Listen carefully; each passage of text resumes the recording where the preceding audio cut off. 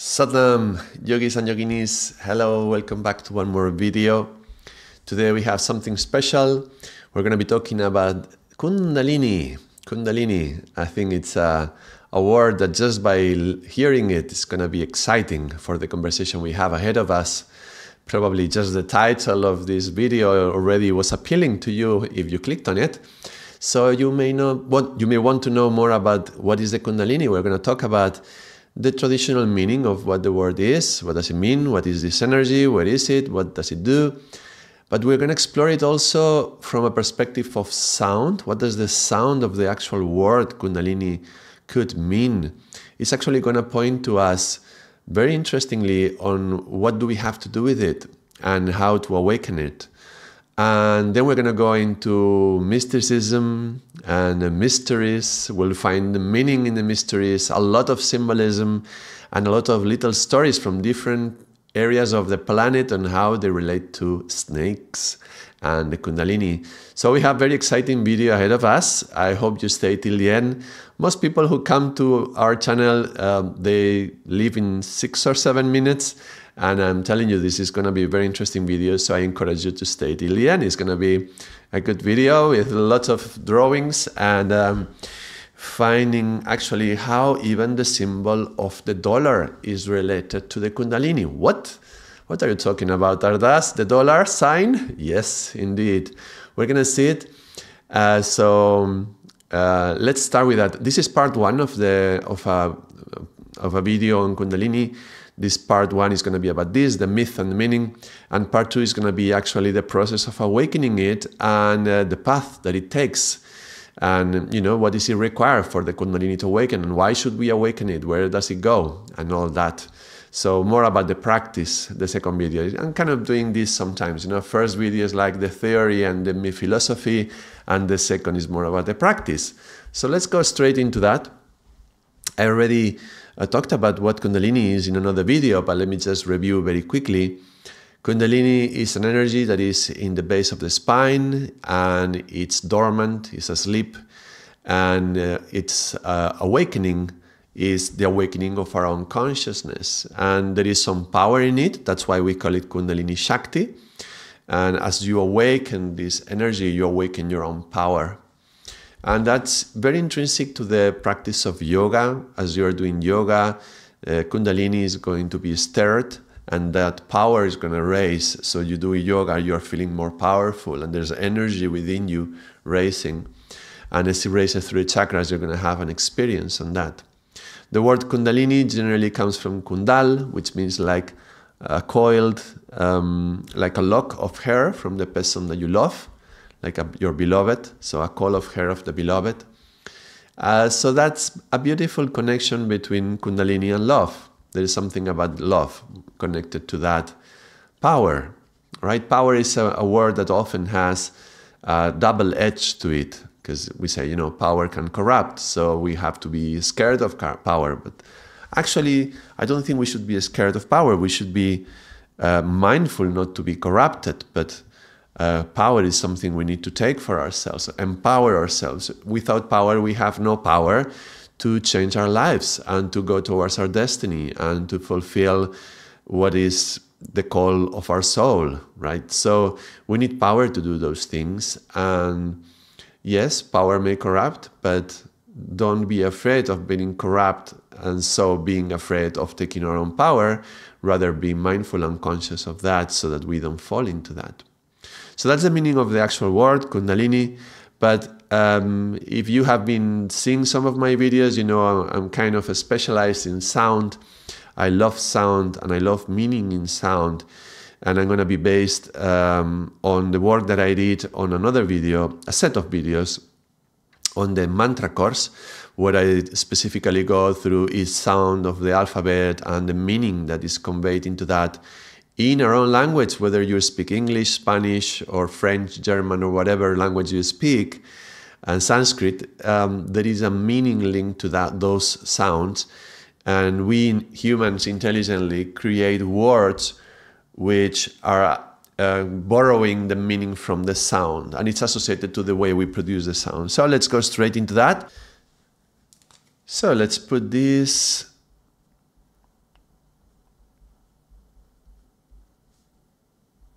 Kundalini, Shakti. Generally, we talk about it like this. Kundalini Shakti is the power of the Kundalini. So we can find here a number of sounds, and the consonants are the ones that bring meaning to the word. So let's explore them. Sh, K, and T. K, N, D, L, N, S, H, K, and T. I will be brief because I have already gone into a lot of detail in my mantra course. So I will just briefly address these sounds. And you can probably, if you want to go deeper into that, you can go into searching these sounds in that course. So the K is the sound of something closed, some container that is closed. It has a cover and it's closed, and you need some sort of key or clue to open it. And this key or clue, only some people have access to it. Maybe the kings and the queens, or those who belong to the clan or the coven, or they are the club or the secret or the upper echelon of the society, or who has access to the secret knowledge, yeah, this secret. There is all these K sounds. And, you know, we do Raja Yoga, the yoga of kings. So it's interesting. That's the ones who are, this yoga is giving you the key and the clue to open this container. Now, because we have a container with a cover, this is representative for the fifth and the first chakra, which is, you know, the first chakra linked to the second, which is an emptiness there, literally for women with a womb. And the mouth is another emptiness. So first and fifth chakra are connected here. The N sound, it's a narrow sound and small. So we have words like scrunch or cinch or pinch or a notch or a note or a niche, nook, my nose is small. So all this is pointing to a point. The letter D implies down, and there's some sort of flow going down. And it's words like dark, depressed, subdued, dent, something dull. These many words which start with D, there is some sort of going down in them. And interesting, N and D together, we have words like sound, the word sound, which, you know, we have to access our throats and make them narrow, press, and then something goes down in a way to create pressure to get the voice to come out. So sound, it's already, to make the word sound, we are calling upon the qualities of the N and the D. If we go to the letter L, it's interesting because Lam is the first chakra, the bija sound for the first chakra. So the L sound can be induced to move. We're talking about the first chakra, but it's not going to be forceful like the letter R. Letter L, when it does move, is more like a flow, like a glow, like a blow, more like that kind of movement. And that's when the L comes with a vowel generally. Not by itself, but with a vowel. Now, another thing that the L contains is some relationship to gravity or anti-gravity.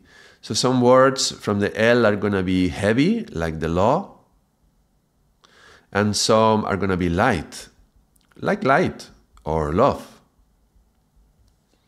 So there's something about gravity, which is, you know, relationship to earth, and that's the first chakra as well. So we are all within the first chakra now. And the letter N, again, we're going to go referring to one point. That's interesting. Now, if we take Kundalini, the symbol of the Kundalini is a snake. And we can find that the S sound is the sound that is more connected to the snake. And we find a lot of words which have this S or start with S that relate to the sound, to the snake in some way. Snakes or serpents, they are slim and they have a smooth and silky body and skin and soft, and they are asleep and still and slumber for a while in a circle until someday suddenly they wake up and they slither up, they hiss and go up and strike. Anyway, there's so many words with the letter S. We could be doing sounds with the S for a long while. But some of the things that are interesting are actually very spiritual. Spiritual. There's a spirit, there is soul, the self, the Swami, the saint, the sadhu, the sacred, the sadhu, the sage. There's so many words with the letter S.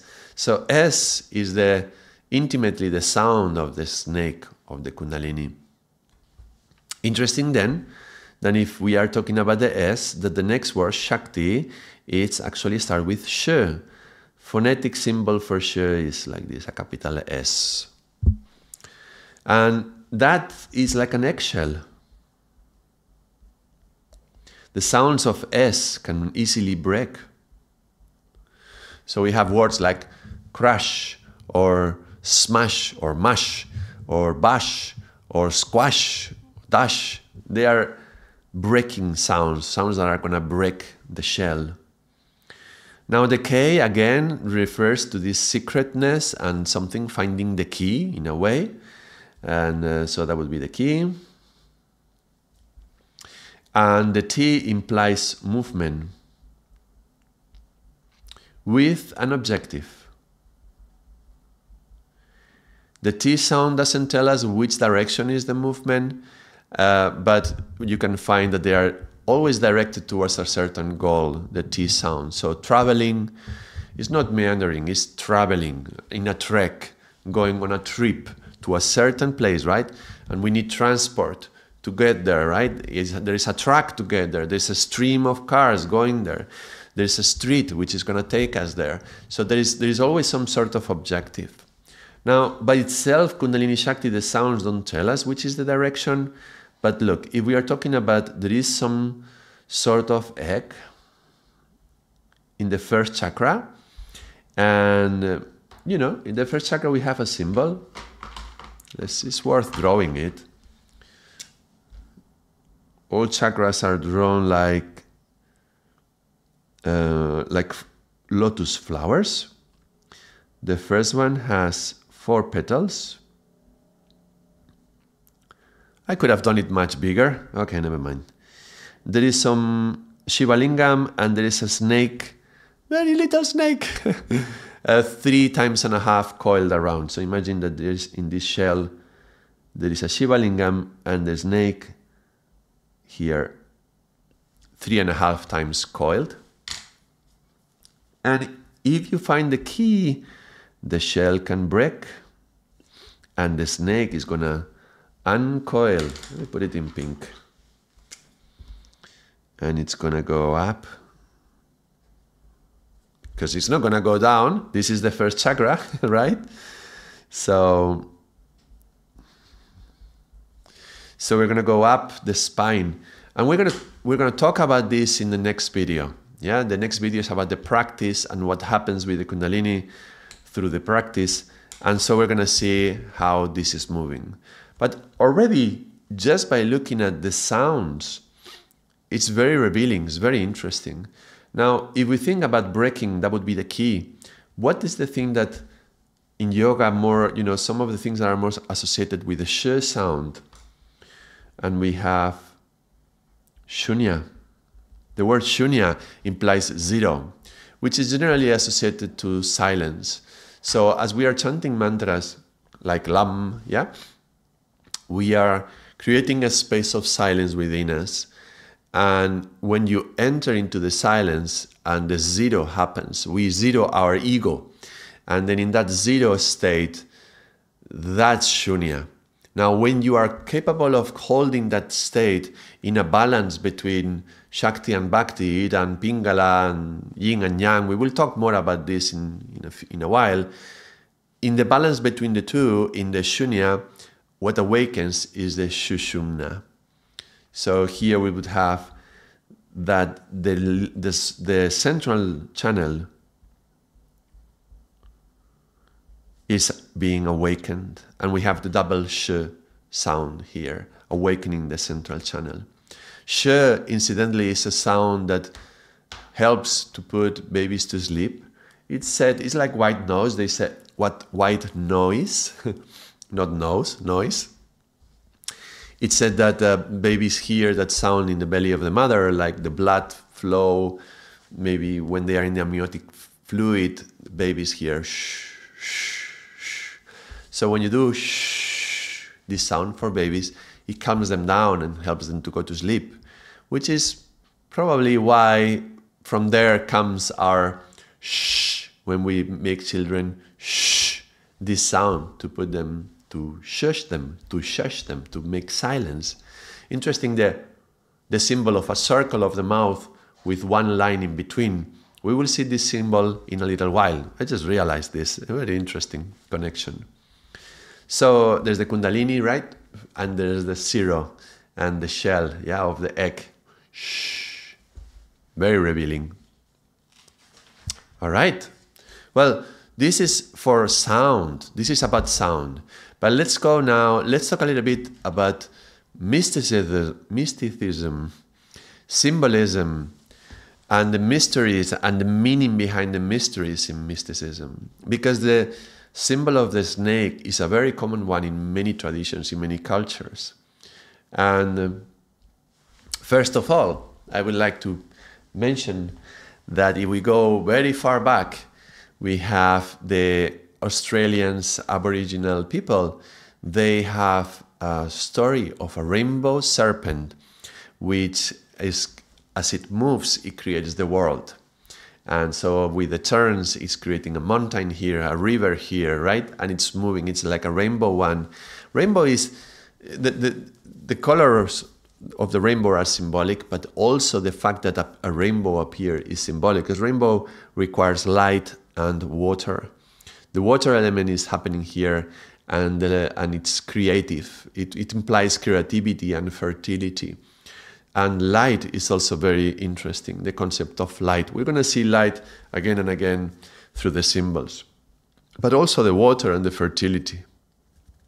So that's, 6,000 years before Christ, we already have this symbol of the snake in these very ancient cultures, connecting it to this fertility. And not only, even in other cultures, like in Africa and America and India, I believe there is this symbol of the rainbow coming up as well again and again in relationship to fertility and rain, and therefore also to sex. So one of the things that the snake has is that changes its skin. And the changing of the skin of the snake is something that implies some transformation, but also some immortality in some way. Like, this is my old self, and now this self is dying and a new self is born, and like a new skin with a new snake comes out. So healing and immortality also are very connected to the symbol of the snake and many mythologies. So let's see in some of the symbolism and some of the symbols.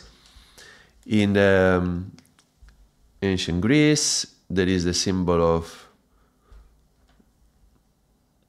Ouroboros, the snake, which is eating its own tail. And it represents eternity. It represents, it's eating itself, so destruction, but also creation. Interesting, of the circle again, going back to the circle, we find the circle here. So something cyclic, something circular, something very interesting here as well. So this is Ouroboros, yeah? Greeks and Egyptians. Another symbol which could be interesting, it comes from Norse mythology, and we have this kind of snake, you will see. Let's see if I can do it properly, like that. In Norse mythology, again, the snake. This is called Jormungand. Jormungand. And it's said that this snake was encircling the world, and there is a whole battle between Thor and Jormungand, because Thor is trying to get it out because he's damaging the earth and he's not letting people live. Well, there's many mythologies, many stories like that. Let's carry on. Let's do a few more. Very, very similar to Jormungand, we have an Egyptian symbol which starts like this and starts to grow. Here we have the snake again.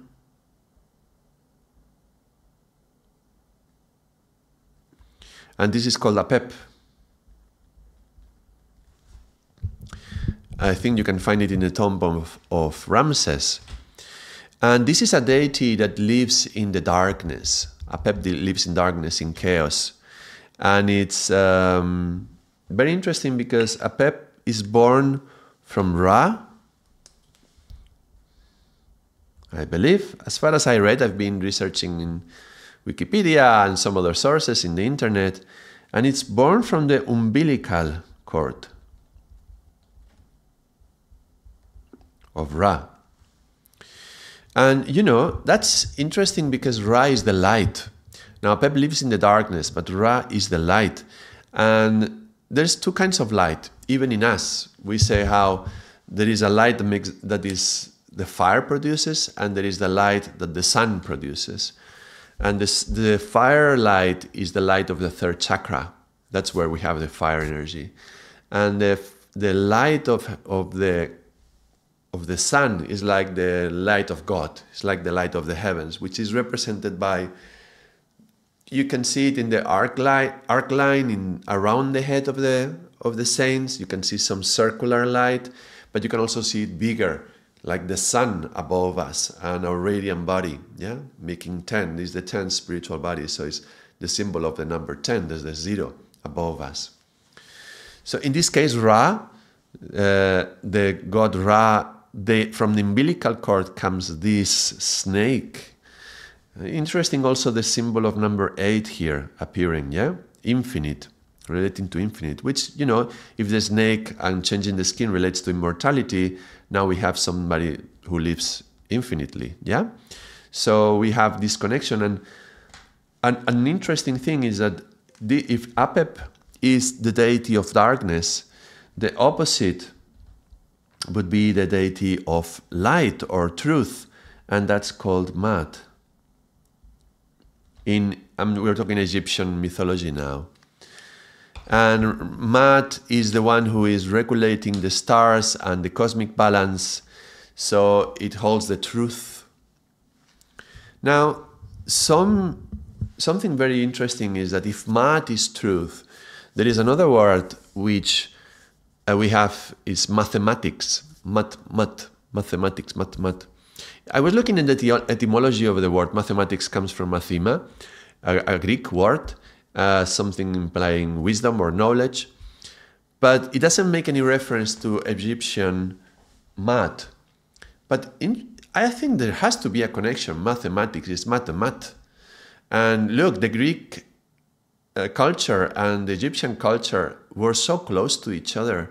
And there is kind of like a succession of, you know, the mysticism from the Egyptians in becoming, you know, rationalism and philosophy from the Greeks later on. But they are just across the channel, just across the sea.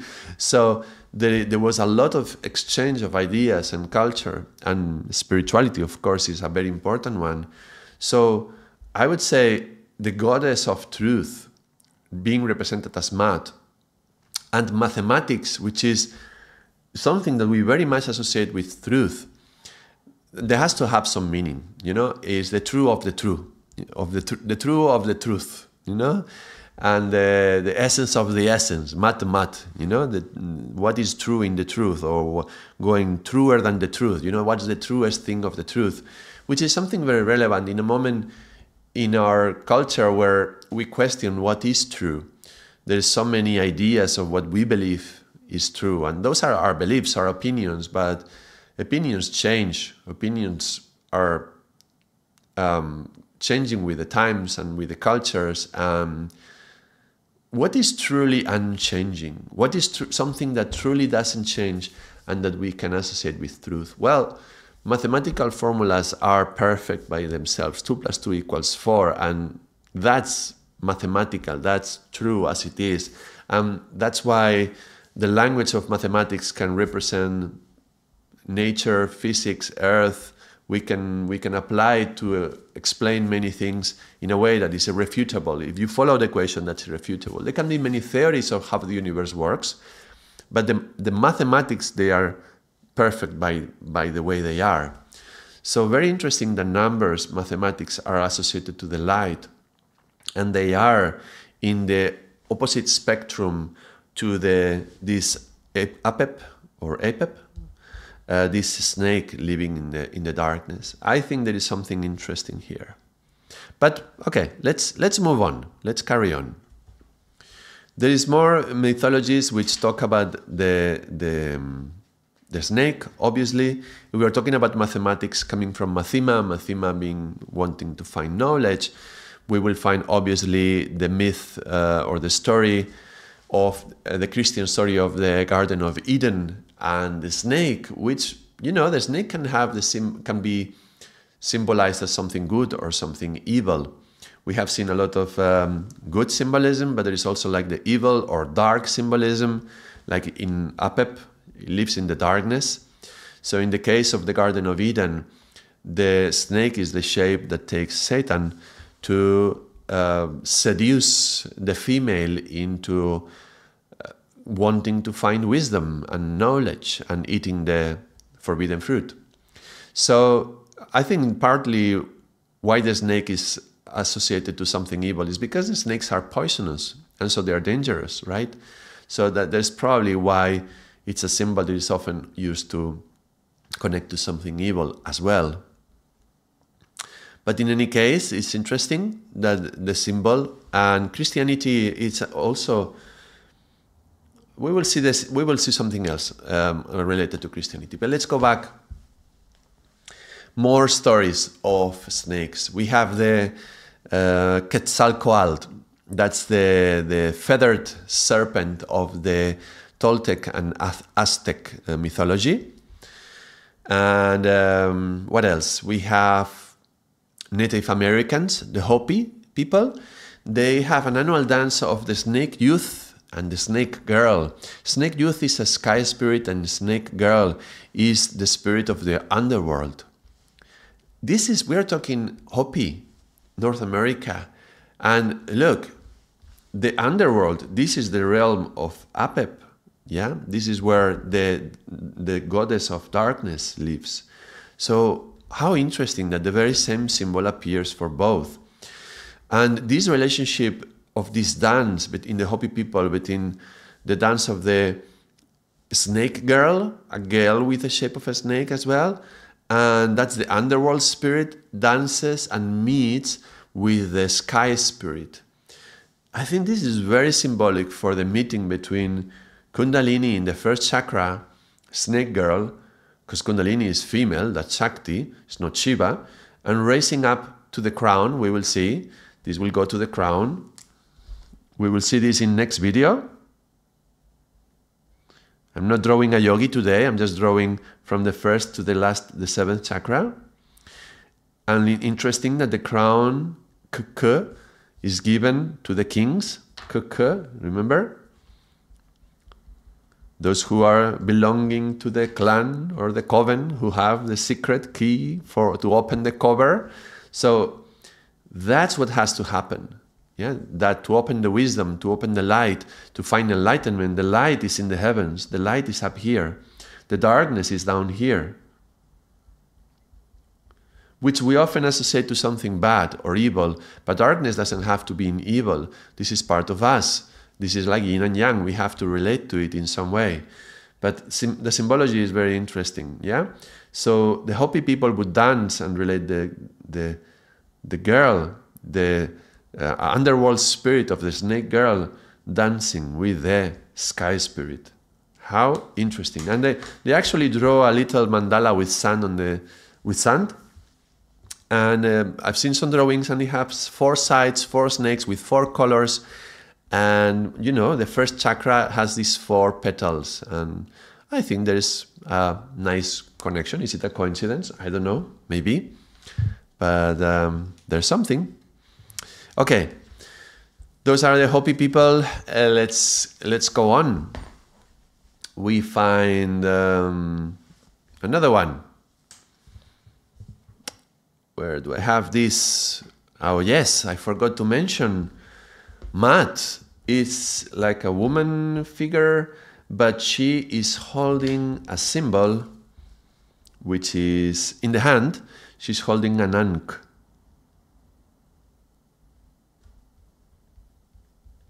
I'm sure you are all familiar with this symbol. It represents immortality. Well, it represents life, actually. But also, sometimes this ankh, you can see it with a snake. This would be the body of a snake. And so you can have here, again. Yeah. So this is a snake around a pole. And the body of the snake is the one that makes the curve. The snake represents the rebirth, and the ankh represents life. So Mat holds ankh with a snake and is the opposite or the other side of Apep. Very interesting. Infinite and the infinite here. Well, I was talking about Christianity. I said I will say something else about Christianity. Let me just point out how interesting that in Christianity they use this symbol of the cross. Crucifixion of Jesus. And very often it is drawn with a circle. You will find it in many churches, this cross with this circle. It can mean a number of things, this circle. It can also be like like the saints have this circle around the head. And so Jesus' head, which is falling as he's crucified, there we can have the circle. But it can also represent the sun. Circle is the image of the sun, the light. And you know, Jesus was the Son of God, and God is like a sun, is like light. And traditionally, before Christian religion, we used to pray to the sun that come and blesses us with their light so that the crops can grow. So the symbol of the sun as God is very significant. It's all symbolisms. Let's go on. We have Greeks have Asclepius. Is a Greek god which carried another symbol which has snakes. And you can find there is actually 2 snakes facing each other. Like that. That would be one. The other one would be this.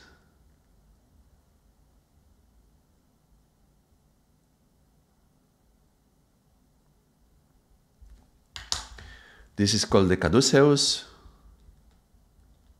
I'm probably not pronouncing it very well.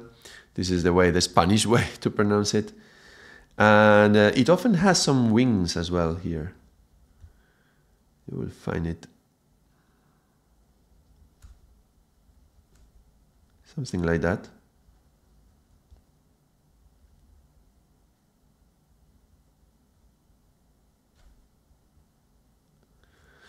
And these wings are also, not all the drawings of the caduceus have the wings, but you can see the circle here. So that's interesting that some of them would contain this circle.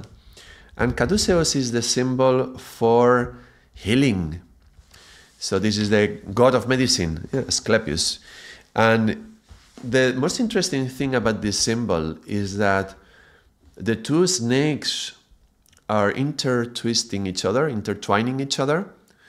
and they are very, very similar to Apep.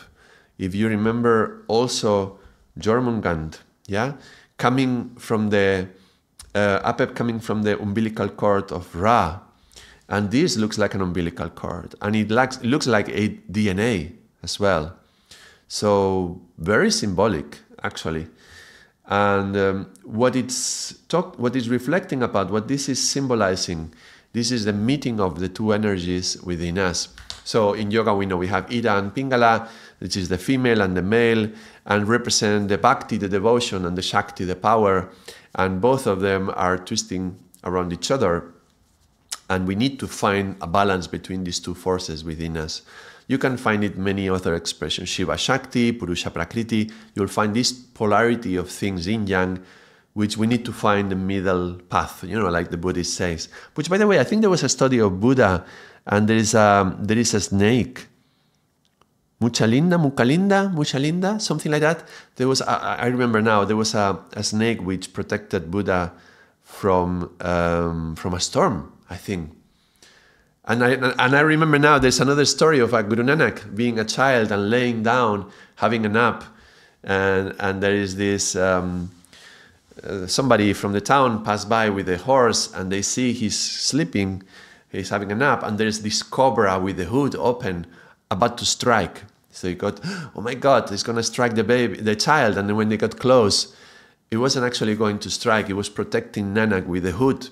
He was covering the sun, so he was moving with the sun to cover, so that the Nanak had shadow in the face, so he could sleep. I think that's another beautiful story. But again, snakes protecting Buddha, protecting Guru Nanak, and this snake that goes over Shiva. I think it's very symbolic. It could be symbolic. All these that we are talking about today is quite symbolic, but it could also be quite explicit, like a friend of mine, a teacher, a yogi teacher, yogini, a friend of mine, she said that she had some sort of experience of Kundalini arising, and as it rose through the back, she heard the rushing of the Kundalini, and she could feel it exactly like in some drawings where you can see Shiva with a snake on top, with the hood open, a cobra. So she said it was exactly like that. The feeling was just like a snake, like a cobra on top of the head. So very interesting. But yeah, let's go to the umbilical cord. So when you balance both energies, yin and yang, Ida and Pingala, that's when Sushumna opens. Remember Sushumna, yeah? That's the path where the Kundalini has to rise. So this symbol is very special. It has the zero, like the Ankh. It has the polarity and the balance between the two. And I think it's relevant now. I'm going to mention the thing about the money, yeah? And something else, OMS, in Spanish, Organización Mundial de la Salud. That's the World Health Organization, WHO. Yeah, I was thinking like, this doesn't sound right in English. But the symbol is kind of like this.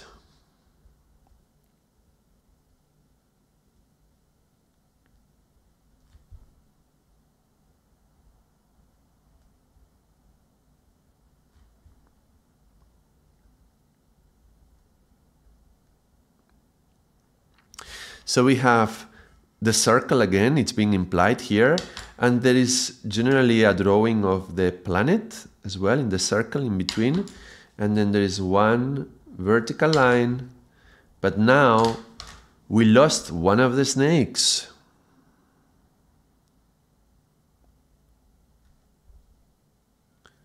And we only have one of the snakes. How sad that we lost one of the polarities. Now we have the Shakti, but we don't have the Bhakti. So I think it's very revealing. I'm not going to say more about that. I'm just going to point out that if you look at the center of this, this is the symbol of the dollar. Again, one of the snakes around a vertical axis. So are we interested about the dollars, or are we interested about health? Do we want the immortality, or do we want the power in the world through dollars? Very interesting symbology there.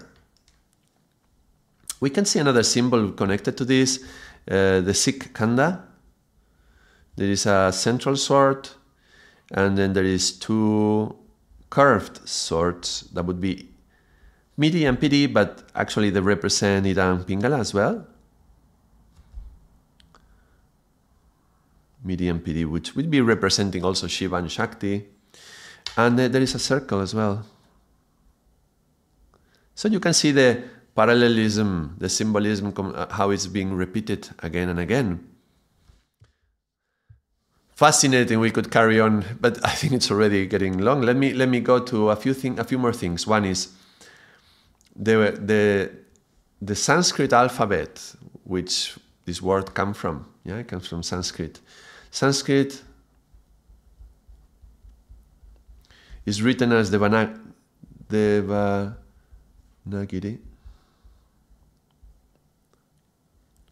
The alphabet is Devanagari.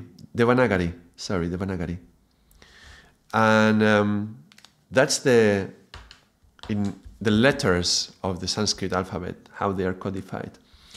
And Devanagari is like, Deva is divine, so it's like, a Nagari could be like people, you know, so this could be a communication for the people, but there is another way to see this, which is Naga.